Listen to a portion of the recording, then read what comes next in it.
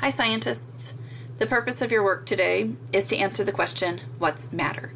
When you're finished watching this video, you will click on the very first page. Please read the directions and do the activities that are listed, and then use the next button to help you navigate through your work today. Before you post your answer to the discussion question, I've left a recording and I'd like for you to listen to the recording. That's my dog Boomer, he says hi. There's another video for you to watch. After watching the video, there's a question. What happens to the particles of the candle when you light it? If you need to watch the video again to help you get the information, do that. If you need to watch the video 2 times, 3 times, it's okay for you to do that to help you get the information that you need to answer the question.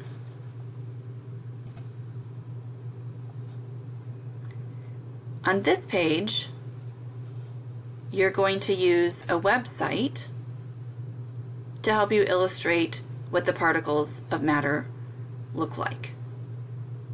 It takes just a moment for the website to load.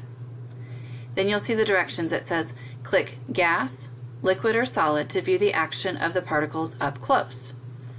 So if I start with solid, the particles of a solid are arranged in a tight, regular pattern and move very little. So this is the solid, and we can't see the particles. So this is if we could see the particles. So this is what I'd like for you to draw in your science journal and label solid.